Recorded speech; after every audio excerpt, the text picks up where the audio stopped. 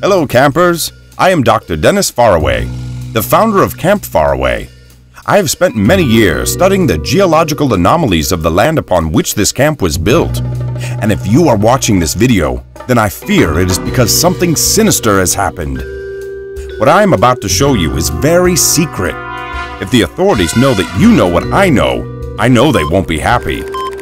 Recently, an item was discovered in a cave here at Camp Faraway. A trumpet. While this trumpet looks brand new, we have discovered that it is actually thousands of years old, and we have traced its origins back to the days of King David. King David was an important figure in the history of God's people, Israel.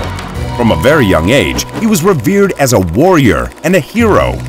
One day, a prophet named Samuel anointed David and proclaimed that he would become the new king of Israel.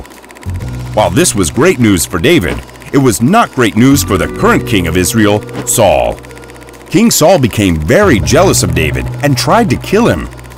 However, he was unsuccessful, and upon Saul's death, David was crowned the new king of Israel. David was mostly a good king. In fact, the Bible describes him as being a man after God's own heart.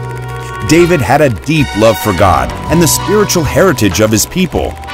So much so that he decided to bring the Ark of the Covenant to Jerusalem.